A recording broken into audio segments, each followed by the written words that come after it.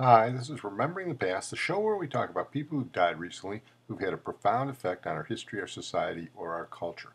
And in our ongoing series on Nobel Prize winners, tonight we're going to talk about Osamu Shimomura, who died recently at the age of 90. Dr. Shimomura was awarded 1/3 of the 2008 Nobel Prize in Chemistry, along with Martin Chalfie and Roger Tsien, for his discovery of the green fluorescent protein. And we've actually discussed this Nobel Prize in depth because Roger Tsien died about 2 years ago, and I refer you back to the Roger Tsien podcast. It's quite informative about green fluorescent protein. Actually, it was Dr. Shimomura who discovered it in the Puget Sound jellyfish. Dr. Chalfie figured out how to insert green fluorescent protein into the roundworm C. elegans, and Dr. Tsien figured out many of the medical uses for green fluorescent protein. Here is the description by the Nobel Prize Committee of Dr. Shimomura's work. Some organisms produce what has been named green fluorescent protein, GFP, which emits a shimmering light. The formation of GFP is regulated by a gene that can be incorporated into the genomes of other organisms. Because GFP can be linked to other proteins thanks to genetic engineering, it has become an important tool for studying biological processes in cells. The first steps in achieving this were taken by Osamu Shimomura, who isolated GFP from the jellyfish Aquaria victoria in the 1960s and found that the protein glowed green when illuminated with ultraviolet light. Here is the awarding of the 2008 Nobel Prize in Chemistry to Drs. Shimomura, Chalfie, and Tsien. Osamu Shimomura, who grew up in Japan during the Second World War, discovered the green fluorescent protein in a humble jellyfish from the Pacific Ocean in the early 60s. 30 years later, 1993, Martin Chalfie found against all odds that jellyfish GFP could be put into any organism, from bacteria to animals, and still fluoresce when illuminated by ultraviolet light. And soon thereafter, Roger Tsien engineered a whole palette of fluorescent proteins that shine in all colors of the rainbow. These discoveries and developments set off the GFP revolution. And today, these tiny molecular flashlights are used in laboratories across the world to illuminate scientific questions ranging from biophysical chemistry through molecular and cellular biology, all the way to ecology and evolution. On behalf of the Royal Swedish Academy of Sciences, I wish to convey to you our warmest congratulations, and I now ask you to step forward to receive the Nobel Prize in Chemistry from the hands of His Majesty the King.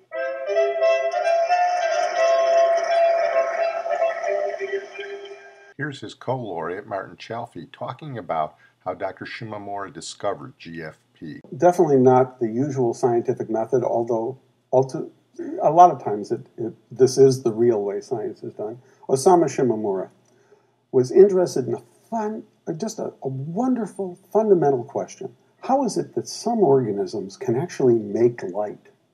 Fireflies, glowworms, bacteria, fungi, crustaceans, and a jellyfish that he was interested in. And this jellyfish produced a wonderful green light, and he tried to find the protein that made that light.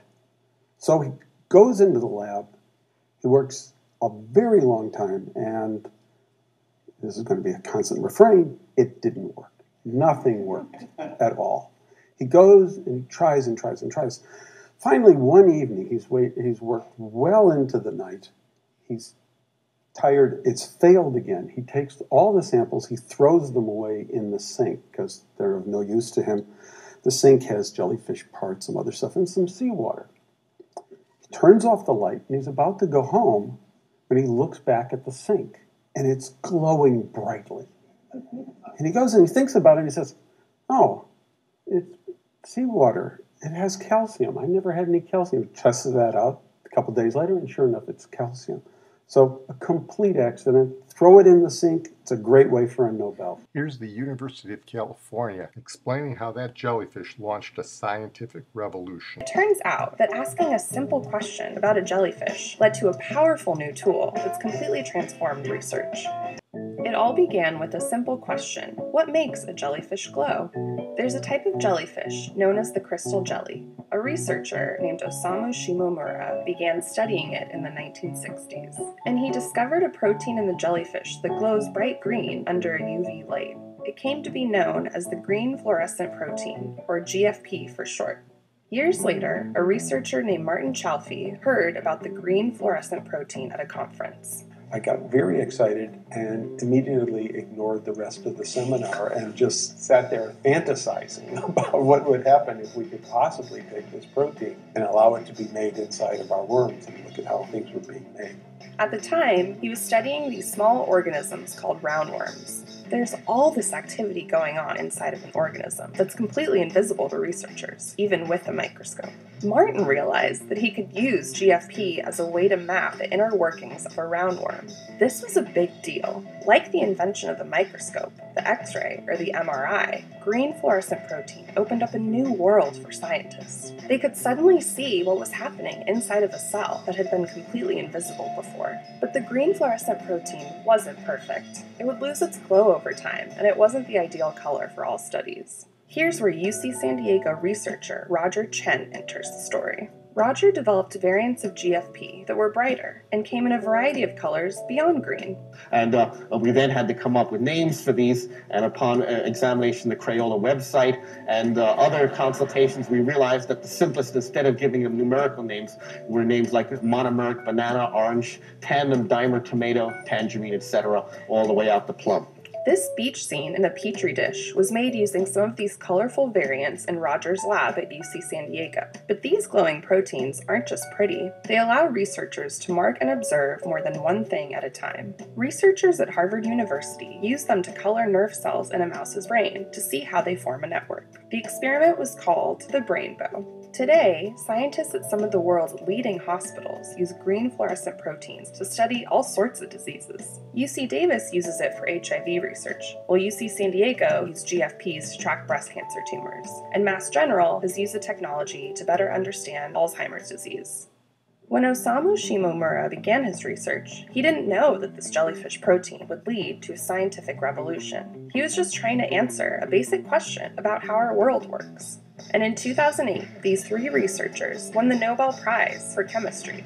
One has to wonder how many other secrets there are out there. One of the most interesting things about Dr. Shimomura's story is his background. When he was 16 years old, he was in high school just north of Nagasaki, and he was working on the effort to repair Japanese war material that had been destroyed by the Allies. This is August of 1945, when the second atomic bomb was dropped. I'll let him tell the story from there. You grew up in wartime China and Japan, and indeed you were close to Nagasaki when the atomic bomb exploded. Yes, I was about 15 kilometers northeast of Nagasaki city. And so you saw the blast, indeed. Well, I saw B-25 heading to Nagasaki. Then, after a few seconds, I saw that was very strong flash. I was blinded. And another, about 30-40 seconds, I had a very strong pressure wave to ears. But I didn't know what happened.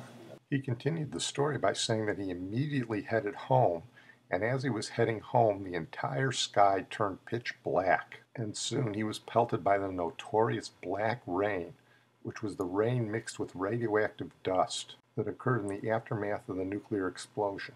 When he got home, his grandmother saw him and immediately took him to the bath and washed off all the particulate matter from the black rain. It's quite possible that bath by his grandmother saved his life, because otherwise he would have had a long-term exposure to the radiation dust. And so we can make a case that in part that Nobel Prize is attributable to Dr. Shimomura's grandmother. As he writes in his autobiography after that, they saw B-29s drop 2 or 3 parachutes, and they heard sporadic gunshots before the dropping of the bomb.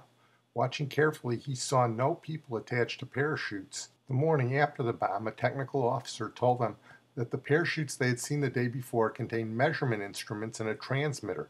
He also mentioned that there was serious damage in Nagasaki, but the details were unknown. The chief of their factory organized a rescue party. They tried to enter Nagasaki, but could not because the roads and the railroad were impassable.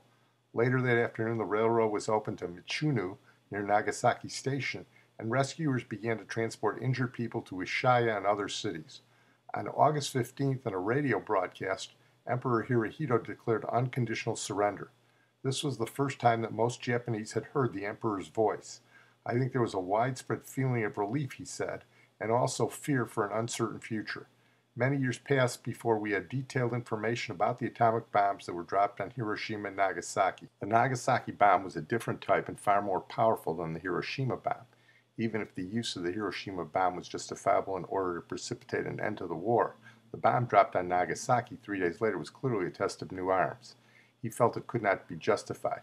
Their student mobilization ended, but I was not sure if my school record would allow me to enter college. To receive some guidance, I visited my Ishaya school a week after the end of the war. Attached to the main gate were several sheets of large paper on which numerous names were written. About half of the names were crossed off. Apparently the school was being used to accommodate the injured people of Nagasaki who were listed on the papers. In the exercise field, several men were slowly strolling under the strong summer sun amid the noisy shrill of cicada. All were half naked.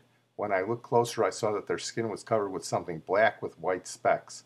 I thought it was a black medicine, and I later found out it was dried blood. The white specks were maggots that had hatched on the human flesh. But that was not the most shocking sight.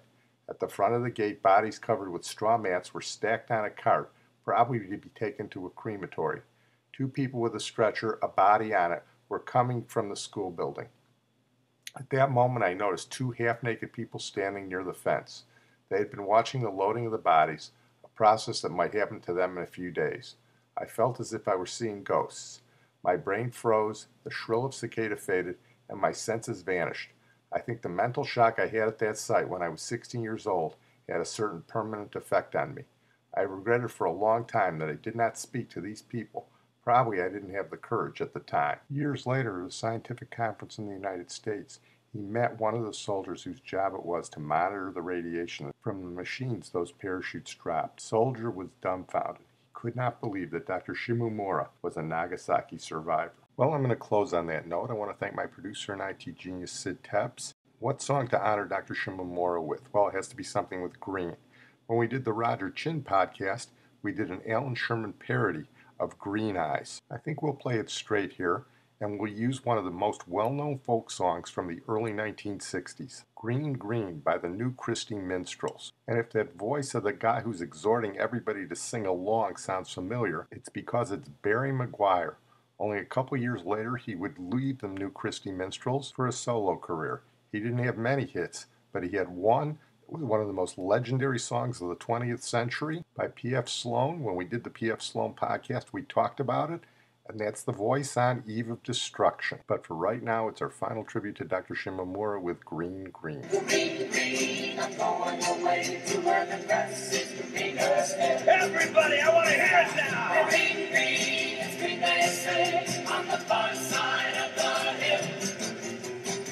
Green, green, I'm going away to where the grass is greener still. To where the grass is greener still. To where the grass